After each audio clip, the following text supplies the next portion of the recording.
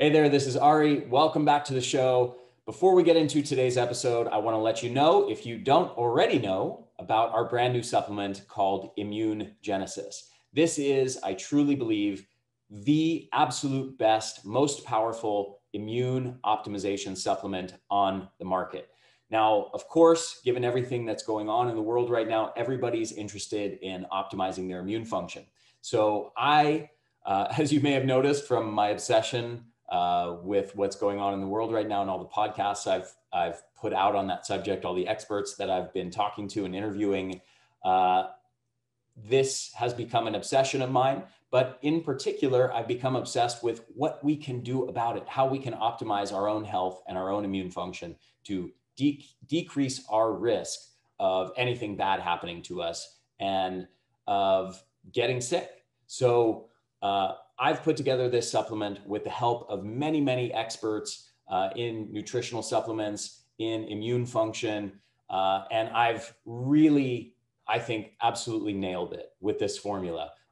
It's incredibly powerful. We're getting amazing testimonials from people, and I highly encourage you to go check this out. You can get it at store.theenergyblueprint.com. And again, it's called Immune Genesis. And it is absolutely packed with over 10 ingredients with proven research showing that these compounds work to optimize immune function, work to reduce risk of respiratory infections or severity of symptoms of many common respiratory infections and things of that nature. So go check out the research. We've put it all on a page there for you so you can see for yourself what these ingredients have been shown to do in actual studies.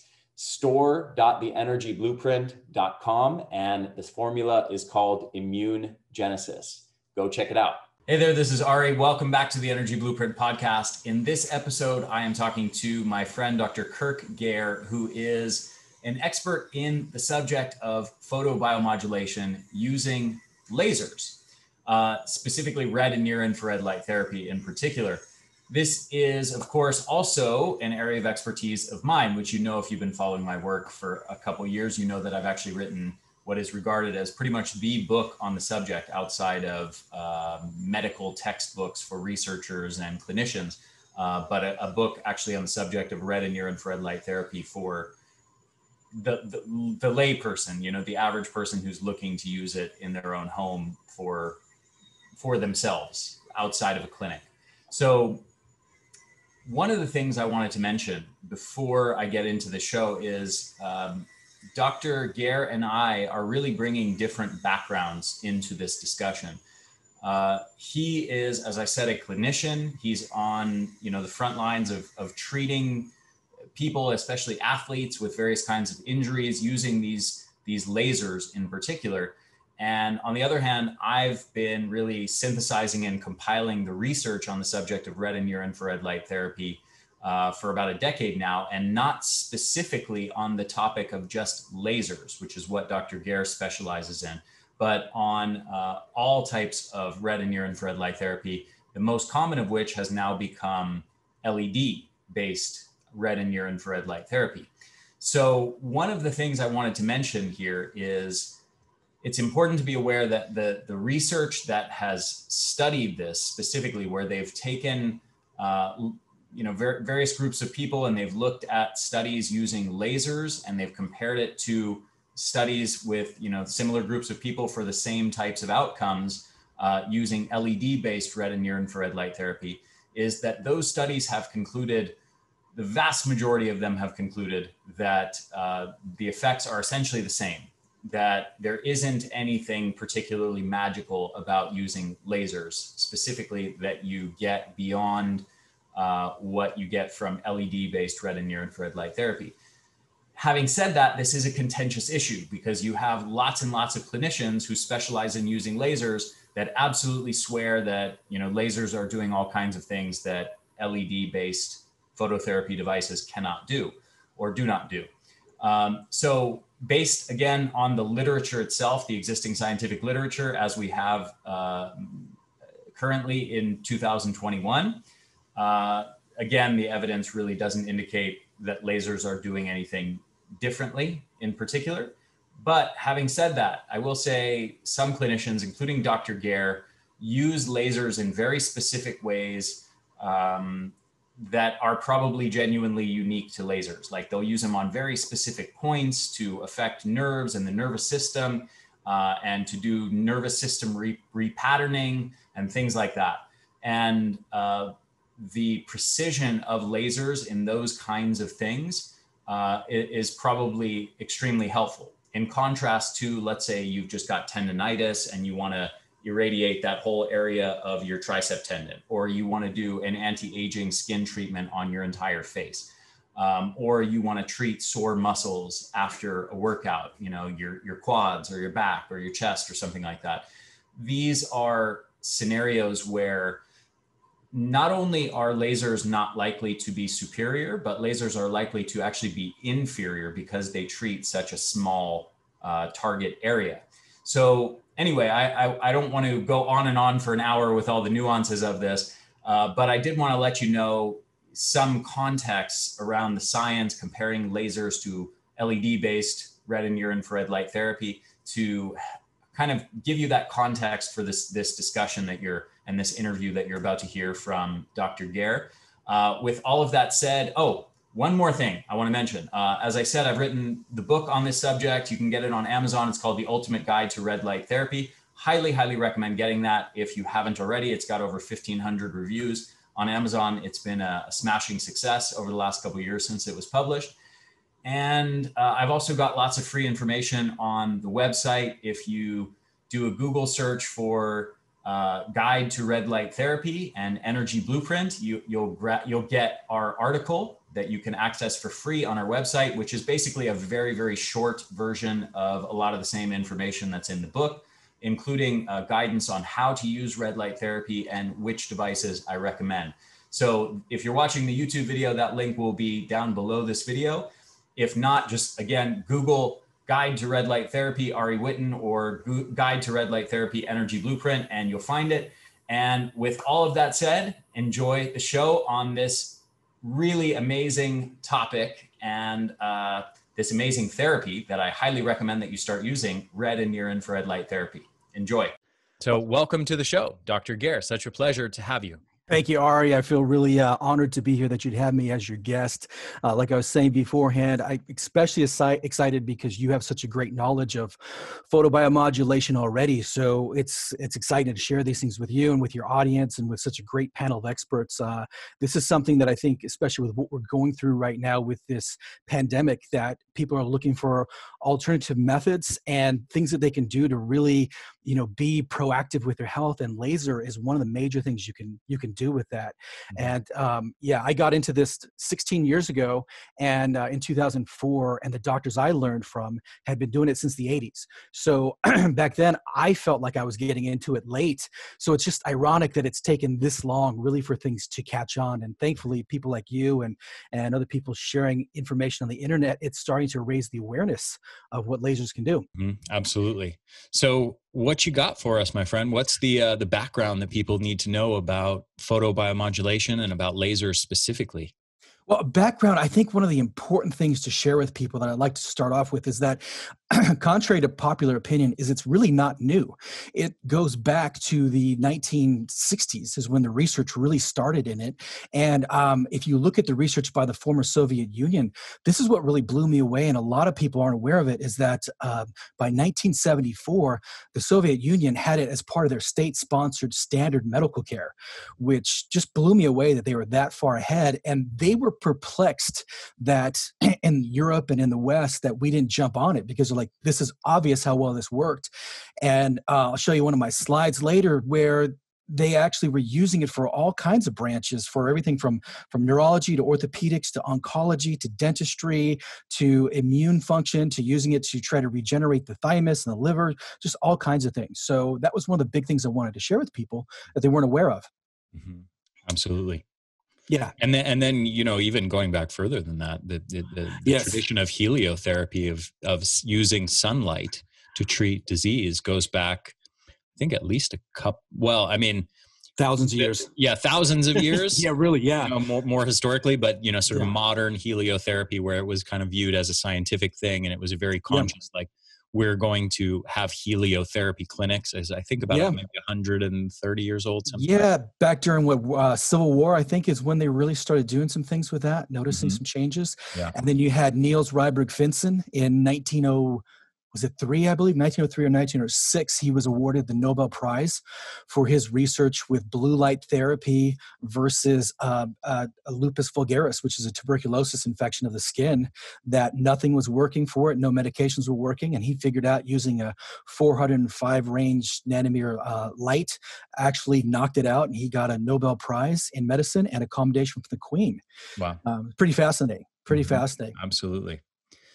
Yeah. So what I'd like to share then with you guys is when I first got started with lasers in 2004, it was a really kind of emerging field, and there wasn't a lot of, you couldn't go on the internet and really find things about it. So I got my lasers and I brought them back to my clinic, and that's where I kind of started tinkering with things. I got into the science of how they worked, and when I understood that they could dampen inflammation and stimulate glutathione and stimulate nitric oxide and stimulate stem cells, I thought, wow, there's really an unlimited amount of things that you could use this on. So my first laser miracle occurred in around 2004 when I had a girl come in who, she was 16 years old, a high school student, and she had gotten injured on a homecoming float. She was in high heels, and it was a flatbed truck, and the teacher thought it'd be funny to do the quick stop and start.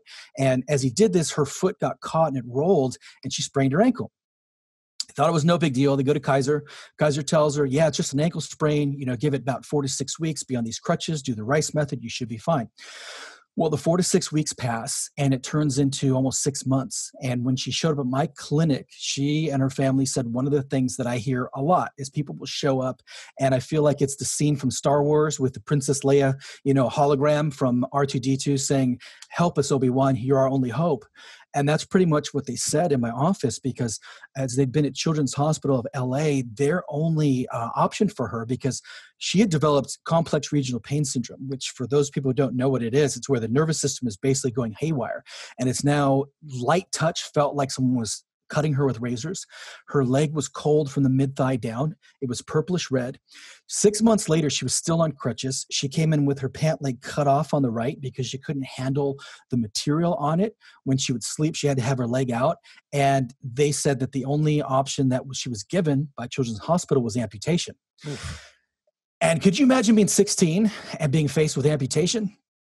Crazy. I mean, yeah, just totally crazy. So they asked me, hey, do you think you can help? And I said, look, I don't know. I actually have her on my YouTube page sharing her story. And I said, I don't know. I said, I'm new with these lasers, but I know they can do some amazing regenerative things. Let's try it. You tell me if you think it works or not.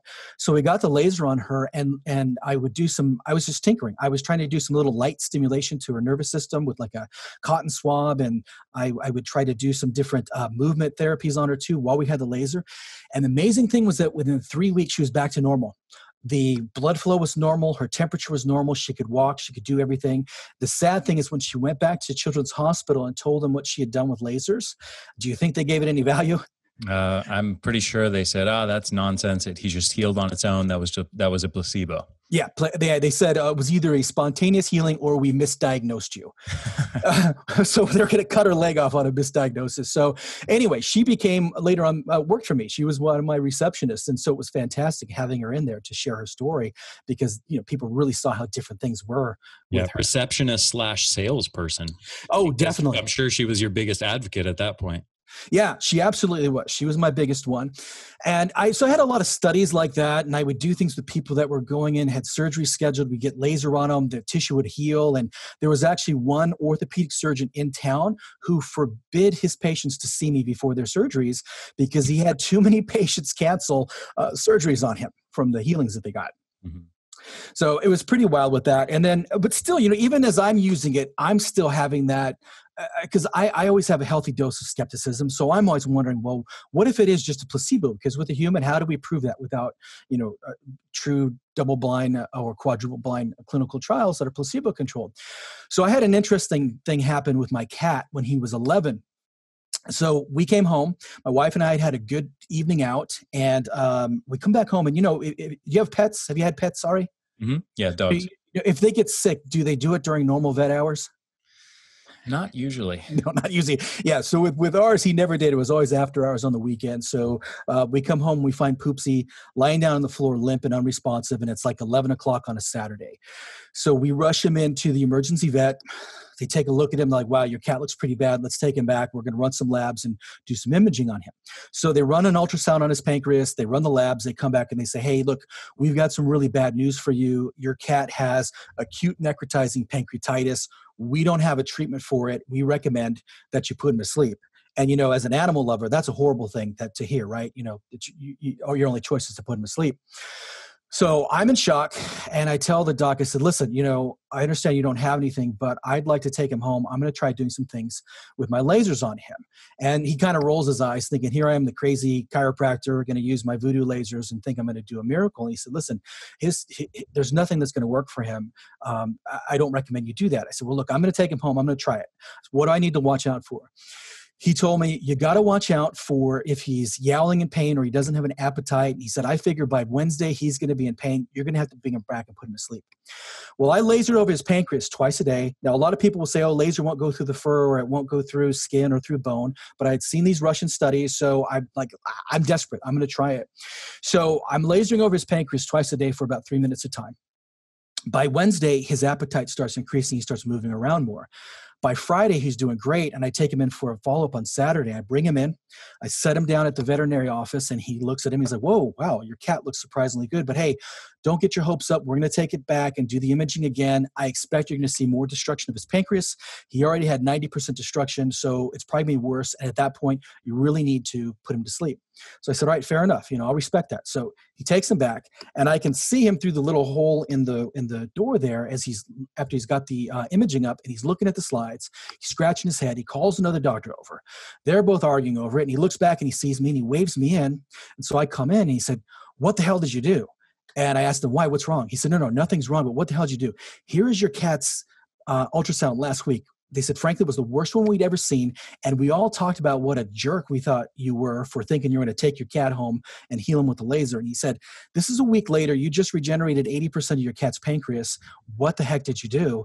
And so I told him what I did. So needless to say, next time I went in there, he had signs up all over for laser for pets. And he started doing a lot of laser on pets. But so it gets even more amazing. So he said, well, here's the good news. The good news is you're out of the woods of the necrotizing pancreas with this laser. He said, the bad news is your cat's diabetic. So he's going to need insulin for the rest of his life. It's going to be expensive. He's going to need 4 units twice a day. And that's going to run you several $100 a month. And with cats, they have to use human insulin for best results. And it only lasts for about a year to 2 years. And then just the receptors shut down. It doesn't work anymore. And they'll either die from a blood sugar surge, or you'll need to put them to sleep. So what I did is I guinea pig my cat again, because there's no placebo on the animals. So I did my laser on his pancreas every day. And what happened was we got to where he started needing less and less insulin every day, to where he got down to where eventually he needed about 3/4 of a unit, usually once a day, instead of 4 units twice a day. And when I'd bring him into the doctor, he was always amazed. He's like, I can't believe how well your cat is doing. And he's actually needing less insulin. And instead of living only 1 or 2 years like he had predicted, he lived another 6 years. So he lived to the age of 17. Wow. Yeah. And that really made the believer out of me for the lasers. Mm-hmm. Could still be placebo, though. Is there any research on this? I mean, I get your no. So for everybody listening, I'm just playing the reality. Like devil's advocate. Mm-hmm. There is, or at this point, there is literally, this is an actual number. There is literally over 5,000 studies showing benefits of what's called low-level light therapy, low-level laser therapy, or photobiomodulation using especially red and near-infrared light. And that's actually 5,000 studies just on red and near-infrared. There's hundreds or maybe thousands on other wavelengths of light to treat, for example, skin conditions. But red and near-infrared light on all kinds of conditions, from arthritis to fat loss to neurological disease to depression to enhancing sports performance and many, many others. Exactly. Yeah. And we've replicated this time and time again. I'm a big fan of when I have patients coming in, whenever possible, to get labs on them and to do pre and post labs. And so, as you mentioned, like even for fat loss, I have a fat loss laser in my office. And I had a patient who came in who he was 318 pounds at the time. And he'd been one of these guys who never wanted to change his diet, didn't want to exercise, but when he'd gone to the doctor, his A1C was at 10.7, and it scared the crap out of him. So he was willing to try to do some other things to try to change it. And because she said, you got to go on metformin. You also got to have probably insulin. His fasting glucose was in the 300s. His cholesterol was in the 300s, and his good cholesterol was low. Liver enzymes were elevated, etc. So he had run labs at his medical doctor's office. Then he came in, and we did just a month's worth. It was like 4 laser sessions, which he dropped a good amount of fat, but he came in excited because he told me, and I don't recommend this. I really recommend people change their diet completely, get on exercises too, but this guy was really resistant to things. He really only did the laser and then cut out sodas. And in a month later, he comes back in, he told me that his MD was blown away at his follow-up lab work and said, what are you doing? Because she said diet and the medications won't cause a drop this low, because his triglycerides dropped from 2,086 down to under 160, and his cholesterol dropped from 2,000? 2,000, yes. I didn't even know they go that high. I didn't either, and it even said on his lab report that they had run it multiple times to make sure it was not a lab error. So yeah, it was 2,000. His cholesterol was like 320 something. That dropped down to, total cholesterol dropped down to like 180. His good cholesterol doubled. His A1C went from 10.7 down to 7. So we know that's huge for his brain, for his neurons, for his organs, etc.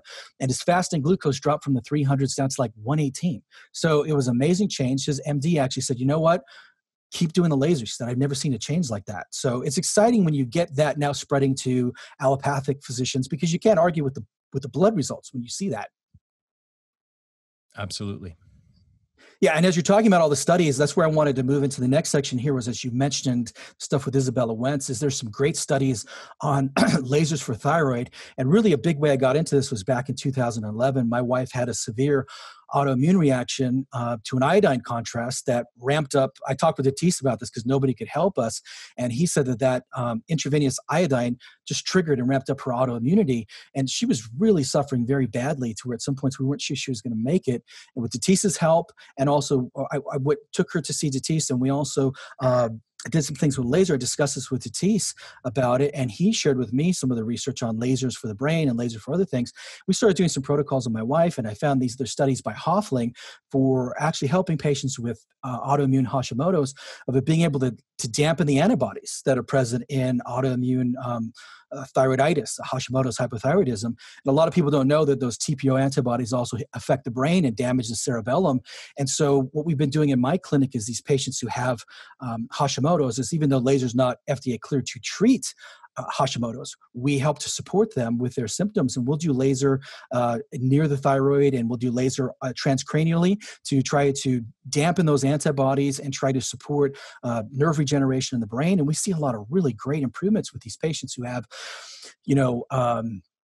brain fog or have different cerebellar issues related to what was going on with the thyroid. We've seen patients, as we co-manage with their medical doctors, actually need less medication over time. And that's what the Hoffling study showed, was improved visualization of the thyroid on ultrasound, and improved blood flow, and a decreased need for medications. And those are fantastic studies available on PubMed. He's been doing some wonderful research on that. Now, when we look at that, a lot of people say, well, how exactly do the lasers impact thyroid function? So one of the things they do, and reason why I mentioned thyroid and the energy summit is, well, what's the basic master gland for your energy production? And the thyroid is really important for that. So we can support the thyroid with doing lasers. And one of the key things, though, is you don't want to go with according to the research I've read, and I'm sure you've seen the same, Ari, is you don't want to go with the high-powered thermal lasers when we're doing it transcranially or over the thyroid. There are some negative studies on that. So you want to do something a little more gentle on there. But we've seen decrease in the antibodies. You see stimulation of glutathione, which helps to dampen inflammation, improve vascularization. One of the key things in these studies I've seen is modulation of the immune system. Like you see dampening of interleukin-6, which we see talked about a lot right now with COVID, how that cytokine storm gets ramped up. And we'll get into the immune aspects of lasers in just a minute. But we see the lasers kind of dampening that, dampening nuclear factor kappa beta. You're going to improve blood flow by stimulating nitric oxide. You're going to calm down autoimmunity in the brain by modulating the activity of glial cells, which, if your viewers have watched the movie Concussion, those are the the guys that get activated in the brain and they sit in place and start chomping up the tissue and destroying it. And that was one of the things DT shared with me clear back in 2011, were the studies on using lasers to modulate those glial cells in the brain, which are absolutely amazing on there. And so when we think in terms of that, we think in terms that you can modulate inflammation, you can stimulate brain-derived neurotrophic factor, vascular endothelial growth factor, hepatocyte growth factors for the liver, you can stimulate stem cells. That's where you see that laser can have these really global effects, whether you're looking at someone who has an illness or an autoimmune condition or an injury, or I'll show you some slides here with some of my champion athletes and what we do just to maximize their sports performance. So what I want to skip through on my slide here is lasers for immune support and decreasing inflammation. I know, Ari, you just shared some great studies too online the other day about this. And first thing here is my slide that your viewers will see on Niels Ryberg-Finsen, who won the Nobel Prize in Physiology and Medicine. But there are some recent studies talking about what blue and violet light can do. Like there's a new proof of concept in viral inactivation. This is a study from Food and Environmental Virology from 2017, talking about how you can use 405 nanometer blue light against the feline calicivirus and also for norovirus decontamination. And what I found really interesting in some of these studies is that when they do the laser or the light on living tissue, is that a lower dose is needed versus if you're trying to decontaminate an inanimate surface. So that's kind of exciting there. On a personal note, I'll mention I got norovirus maybe 5 months ago. Yeah. And it is brutal. It's actually what most people refer to as the stomach flu. Yeah. And so there's actually no such thing as the stomach flu for people listening. Right. What you've had, if you've had that, is the norovirus, and it really mimics kind of the symptoms of food poisoning. Yeah. So a lot of throwing up and diarrhea and like just wipes you out, and you're just exhausted. So I wish I had some of these violet light lasers when I got that. I mean, that's what I have right now at home. I'm out here in California, and we're really, everything's really locked down here. So I have lasers with me at home, and I have one laser that's a combination red and violet. So I do a protocol where I shine it onto my tonsils.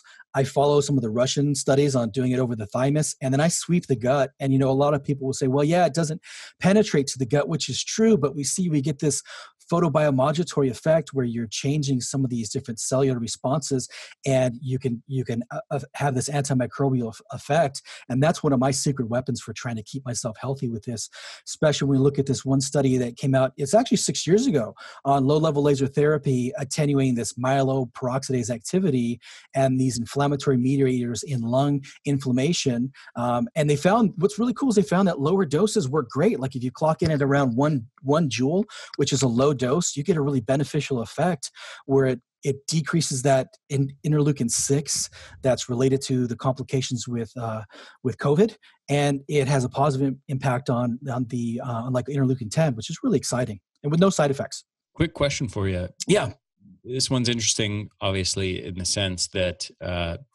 it modulated lung inflammation specifically, which is a concern with COVID. Yeah.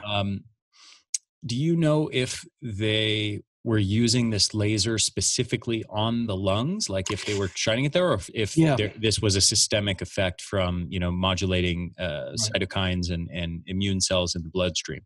In this particular study, and it's from Journal of Lasers and Medicine and Science, they did use it directly over the lungs. However, I have to say it was on mice, so you are going to have less tissue in between there. But they did it on mice in that manner. So yes, that was directly to the lung area.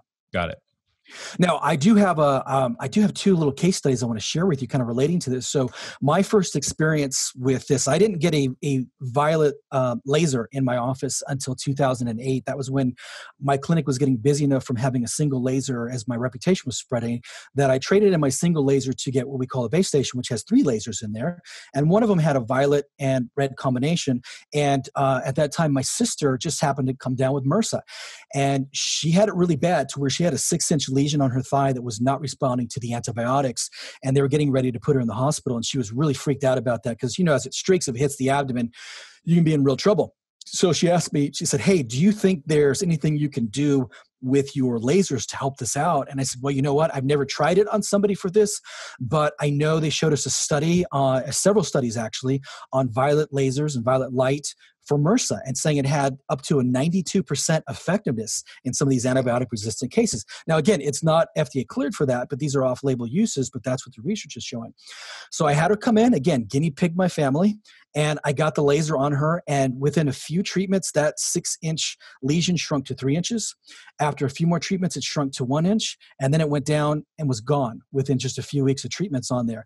Came back about 30 days later, a little bit. We did one more treatment, knocked it out, and she actually hasn't had it since. And she used to struggle with some recurrent kind of staph infections, and that really knocked it out. So that really was a cool thing to see change on my sister, where you could see the lesion shrinking literally as she was leaving from the office. Now, the next slide that I have is case study is going to particularly pertain to what's going on with people's lungs. So I have this one patient named Jane, and she had heard me talking on one of the thyroid podcasts, actually. And so she was desperate. This was another Obi-Wan Kenobi moment. She was diagnosed with idiopathic heart failure. She had been on meds for 8 years and hadn't had any improvements. She was seeing her cardiologist, and she was on 8 different medications. And get this, Ari, she showed me her EOBs of what the insurance was paying out for these meds, not just what they were billing, but what they were receiving. It was in the early stages was over $250,000 per year that was being paid up for these meds, to where last year it was $424,000 and for 8 medications. And I asked her, I said, have you gotten any improvements from it? She said, no, I haven't. So as she comes into my office, I told her, I can't guarantee anything. This is kind of an off-label use. I'm going to do the laser on you. And I used a 3-diode laser, where I have lasers that will actually rotate around so we can hit the carotid and over the lung fields, and also transcranially at the same time. And I also got an extra laser on her foot, which I'll explain that why we did that in just a moment. And I told her, we're going to try this. You come back in 2 days and you tell me if you think it was worth it or not, if you think we did anything different. So she came in, her pulse ox was down in the 80s, really low. She had to come in with oxygen, an oxygen tank. She had to use the elevator. She was only in her 50s, and she was a lean lady, and she had been active beforehand. And she couldn't wear a shoe on her right foot because it was so swollen, and it had been that swollen for 8 years.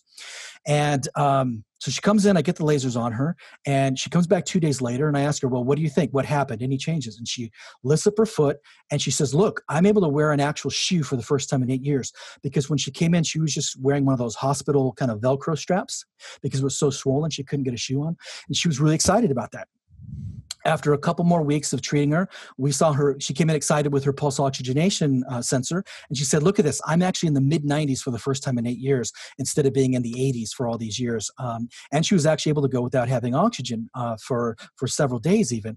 She continued to get better and better, to where literally 6 months later, she had an evaluation at her cardiologist. Now, initially too, let me backtrack. Initially, when she had these improvements, she told me that she was really excited to share her improvements with her cardiologist, because she was actually now able to go shopping and walk and not have to get the little cart. And I told her, I said, well, look, you got to understand your cardiologist is probably not going to be for this, because it's an off-label use. He's not going to know what it's doing. And she said, sure enough, when she goes there and she told him that within 24 hours of getting a laser on her, that swelling went down, he said, oh, no, that the medication's finally kicked in.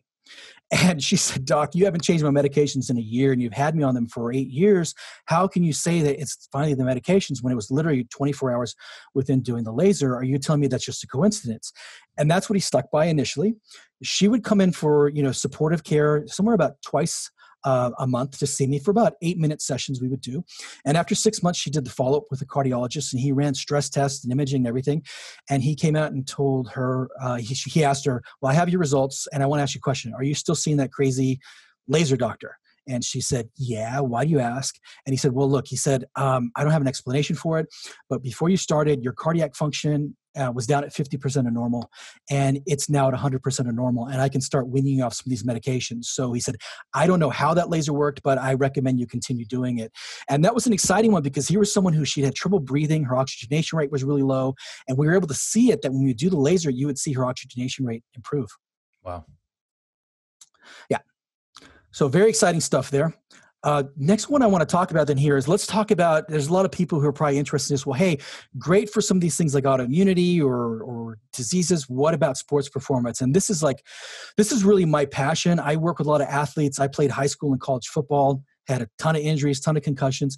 And as you know, athletes are always looking for how they can enhance their performance. And an interesting thing about this is the doctor who trained me was actually Lance Armstrong's personal chiropractor when he won all those Tour de France victories. And we know that Lance, Jeff Spencer.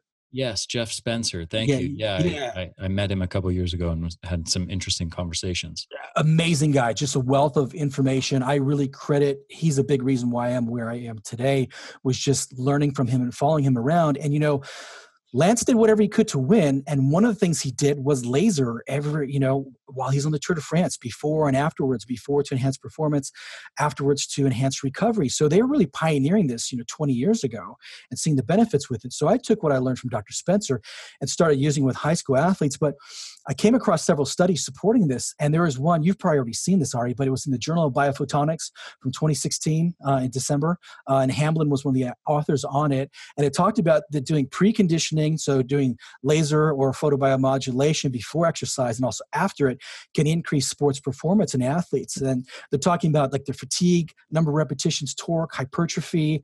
They've seen improved muscle mass gained after training, decreased inflammation and oxidative stress. And what I find really exciting, and this is what I share with all my athletes and the coaches, like out here in California, Southern California, we have a hotbed of some of the top baseball players in the nation for these travel teams. And so we work with a lot of these pitchers on a regular basis to enhance their throwing or to enhance their batting. We'll actually do the laser transcranially and have them do tracking exercises with a mock ball to get those neural pathways to fire better. And we see them improve in their batting average and more home runs, etc.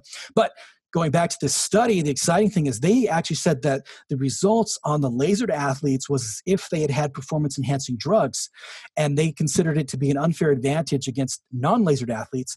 And they said, we're not sure this should be allowed in international competition like the Olympics because of this unfair advantage. And what athlete isn't looking for an unfair advantage that doesn't, give them a side effect? Mm-hmm. So as a result of as word spread kind of what I was doing with these athletes, I got to work with the Dodgers and Angels fantasy camp, which is really exciting to work with, MVPs and World Series champions and to work on them, even older guys. And I had one particular guy who he's the strength and conditioning coordinator for the Chicago White Sox, who he came in one day when I was in the training room. And it's funny, I'm in there and you have these trainers who'd been with the Dodgers for 25 years and one guy had been with the Rangers for a long time. And I come in with my lasers. And of course, locker room, it's rough talk. They're harassing me a little bit. Say, hey, what do you got there, Doc? What kind of voodoo is that? Well, the amazing thing is, as I worked on this one coach, he came in because he wasn't able to throw anymore that week. I did the laser on him and he gets up and he's like, oh my God, I feel like I could go throw a double header right now. And he said his arm hadn't felt that good since he back in his playing days. And so as word spread around that week, I ended up having a line of athletes like for an hour long in the morning and then an hour during lunch and an hour after we were done to where everybody was coming to see me. Meanwhile, the trainers, unfortunately, it was like they were in a time warp. It was like it's still 1974. They're still over there using outdated methods. And they'd seen what I had done all week with people with hamstring strains who weren't batting right, who weren't throwing right. And we use the laser and enhance their performance. And the unfortunate thing is they were still doubting Thomas. As I talked with the one guy who'd been with the Dodgers for 25 years. And I asked him, hey, you saw what we did with lasers all week. Do you think you'll add it back in with your teams you're working with? And he looks at me, he's like, nah, I think it basically does the same thing as when I'm rubbing on a muscle. There's no difference between a laser and just myofascial techniques. And I was really disappointed at that because I thought, with working on pros, you would see more use of technology, especially ones that have great research behind it. But we didn't really see that. So as I look at, I've got some other athletes here too, like one kid who played with Vanderbilt University and they won the College World Series last year.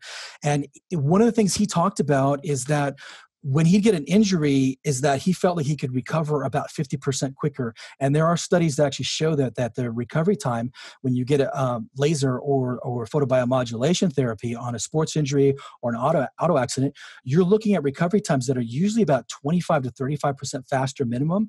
And I'm seeing it usually more in the 50% range. I'll have kids come in who I had one pitcher, he's now at USC. When he was in high school, he stepped on first base rolled his ankle. It swelled up. His trainers looked at him. This was as they were getting ready to go into the playoffs.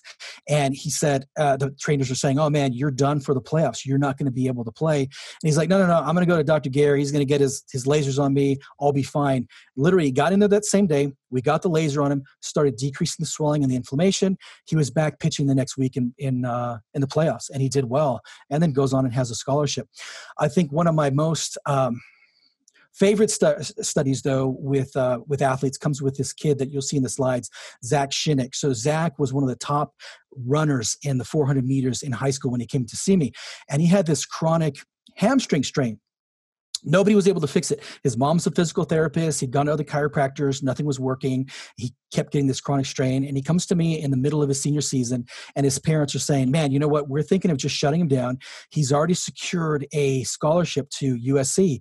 Do you think you can get him back? And I said, yeah, I think I can with my lasers. And I do a unique thing where we're going to go through and try to recalibrate his nervous system to try to get the cerebellum functioning better, to use the laser to reset those nerve pathways.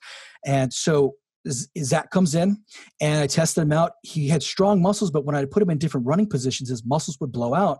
So what we would do is we'd get the laser on him while he's doing different gait patterns to kind of recalibrate that pathway. And while he's doing specific muscle exercises, we had the laser over the muscles that were involved and also transcranially. And what was really cool with Zach is we got him back, instead of him scrapping his senior season, we got him back in to where he ends up winning his league. He wins his conference title. He wins a state title. He wins a national title. He ran the fastest time in the 400 meters that year. And the key thing is he ran faster than he ever had before, to where when he was interviewed on TV, they were actually asking him, hey, what happened? How'd you come back from an injury and run even faster than you ever had before? And it was the things we were doing with lasers that helped him.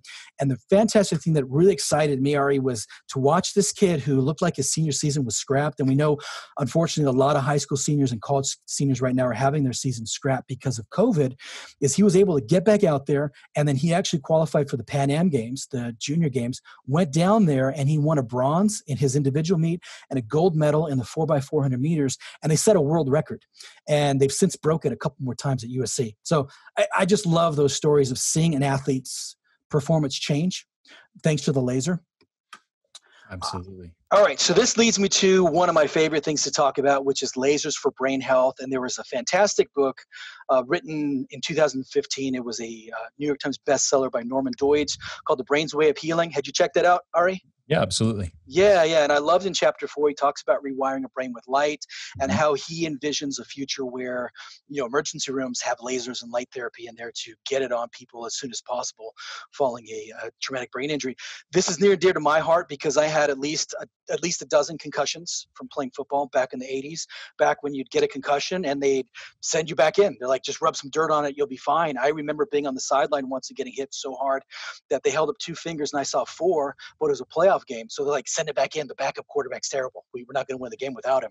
So I went in there. I was having some of the symptoms of CTE, to where I was having some of the depression, some of the just feeling of disconnect emotionally. And it was really concerning me before I got lasers. And so I actually used the lasers on myself to enhance my brain function. And it was actually affecting my practice early on, to where I just couldn't get things together because I couldn't be motivated. I couldn't focus on things.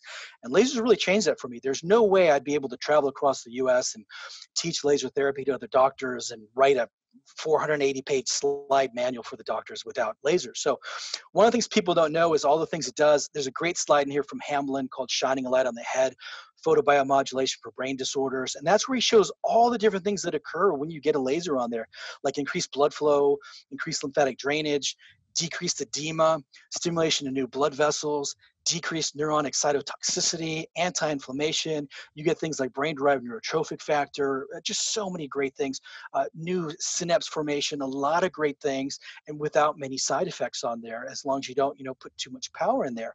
There are naysayers who say, well, laser can't or LEDs can't penetrate the skull, which, definitely you're going to get some blockage from the from the cranium. But there's a really cool study that was just done on autism, a quadruple blind one, that has been submitted to the FDA to be reviewed pending a clearance for treatment of autistic kids.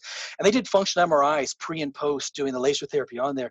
And you can see changes in blood flow and neuronal activation, giving you an idea that the laser has had an impact actually in what's going on in the brain. Hamblin even talks about certain studies where they've done laser, I'm sure you've read them, doing laser on the tibia, and you have this global kind of effect to where you're still seeing changes in their ability to learn a maze and to have spatial awareness, even if it's not directly applied. And we know the blood vessels can carry some of that as well too. There's also one study. I don't know if you've seen it, but it's they've actually quantified the percentage of light that is able to penetrate through the cranium bones. Yeah. So, and they have shown that it's a small portion of light because the cranium is a very thick bone. So, but there is actually a small portion of light that gets through the bone directly into the brain tissue. Yeah, I know the one that I read was showing, depending on where you put it, between 1 and 11% roughly on there. Yeah. That's still and more near infrared wavelengths, in the 800, 900 nanometer range rather than the red. Yeah. And one of the things I do also to get around that is we go up through the sinus cavity or in the open mouth too. That's another thing that we'll do on there. A cool thing that Dr. Karajian shared with me was this Harvard research showing about these. Did you see it on the tubules that are connecting the stem cells in the cranium to the surface of the brain? No, I haven't seen that.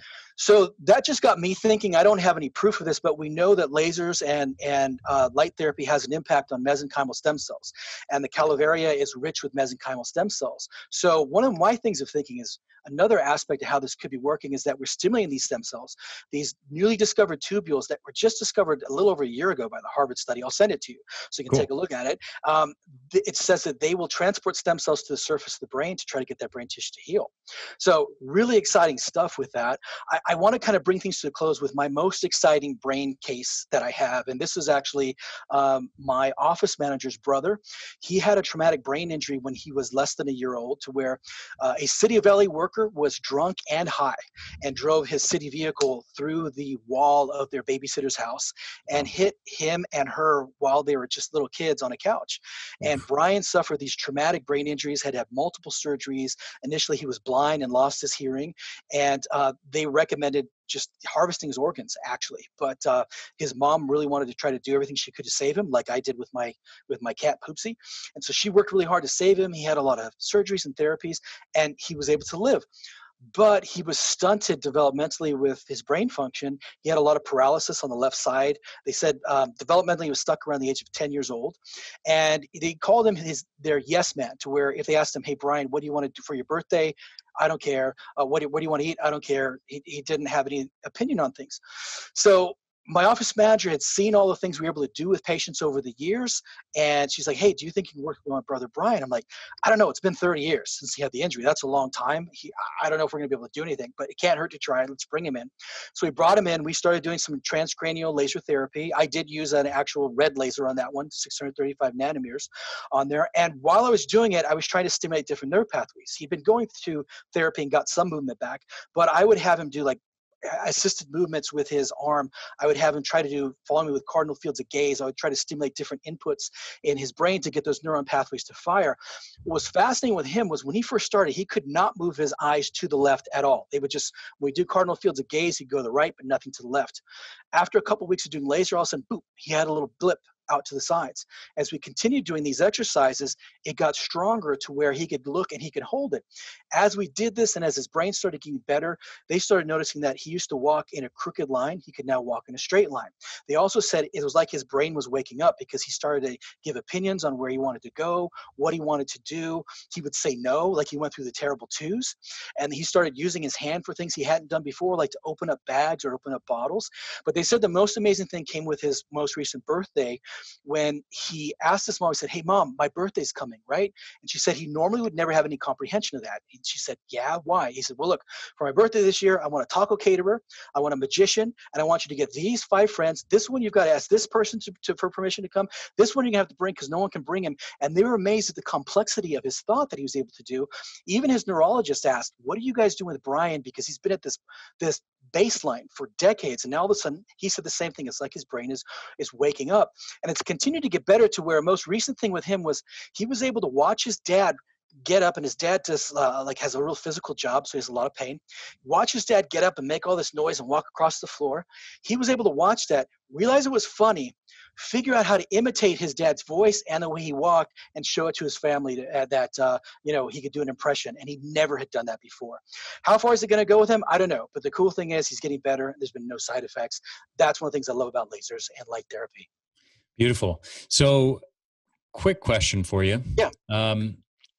Obviously, you're talking about lasers here. I'm going to do a separate presentation in this summit for talking about really the same subject of photobiomodulation, red and near infrared light therapy, from a very different angle than you, which is, I'll be really heavy on the study, not real heavy on the case reports like you are, because you're a clinician, which I think is an amazing perspective to bring into this.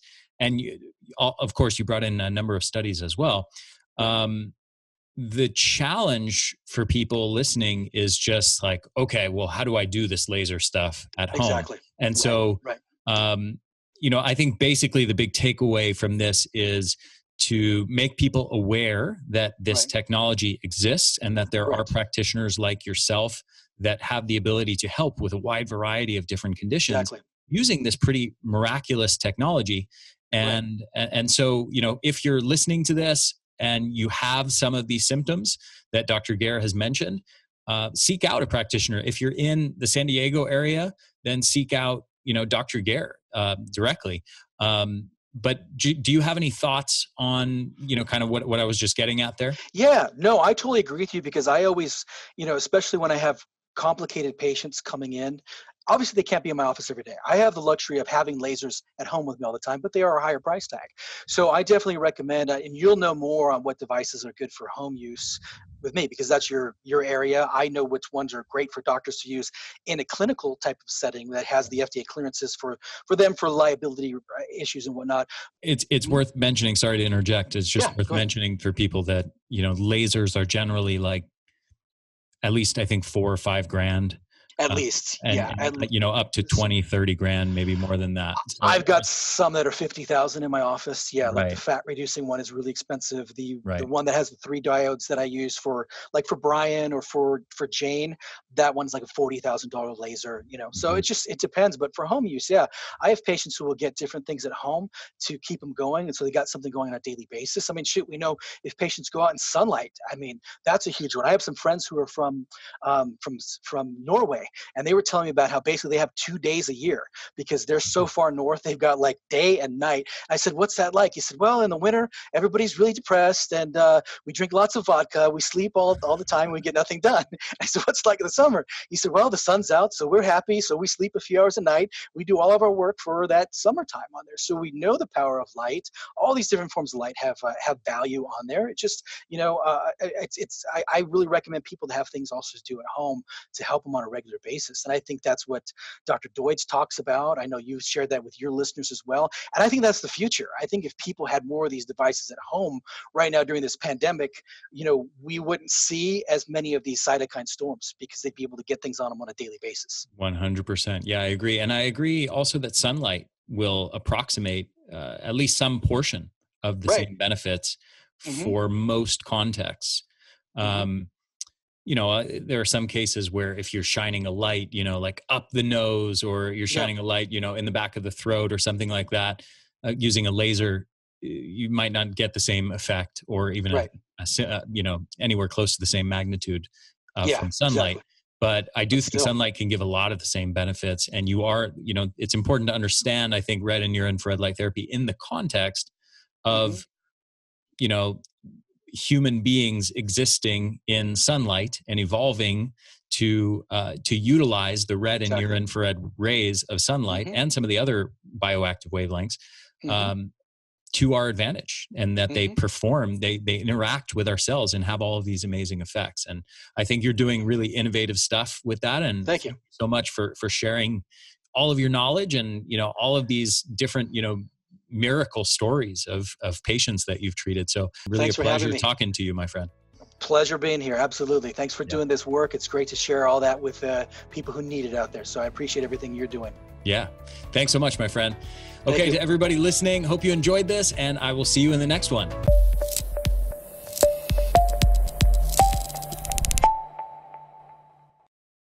Hey there, this is Ari again. Thank you so much for listening to this episode. I hope you enjoyed it.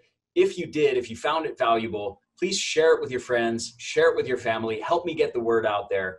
Also, if you're on YouTube, make sure to hit the subscribe button and hit that little bell to get notifications every time we release a new video or new episode of the podcast. And if you're listening to this, make sure to subscribe to this podcast on iTunes or on your favorite podcast app. Thanks so much for supporting my work at the Energy Blueprint. I hope you enjoyed this episode. I will see you in the next